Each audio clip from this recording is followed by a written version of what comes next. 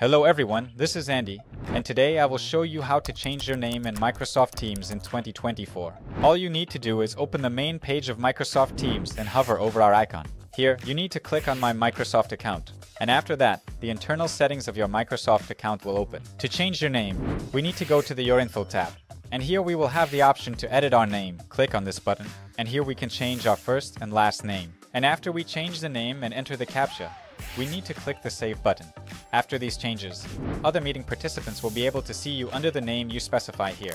Well, after these changes, when you start the meeting, you will be under the name you need. If during a meeting in Microsoft Teams you don't want to miss any important details, I suggest you pay attention to Bluedot. Bluedot is an extension for Microsoft Teams that operates on artificial intelligence, and most importantly, without using third-party bots. To use it, you need to install the free extension. And after you do that, you will have the Bluedot icon right inside the Microsoft Teams meeting. To start recording, you can either press the hotkeys or click on the extension icon.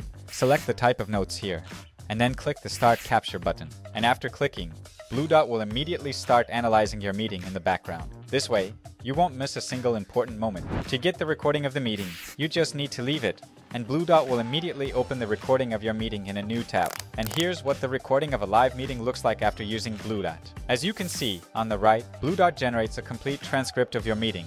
It also identifies the speakers. And on the left side of the screen, you can see AI summaries of your meeting, with key moments that you can click on to quickly return to the desired point and review it. Thus, your meeting recordings will reach a whole new level. I hope this video helped solve your problem.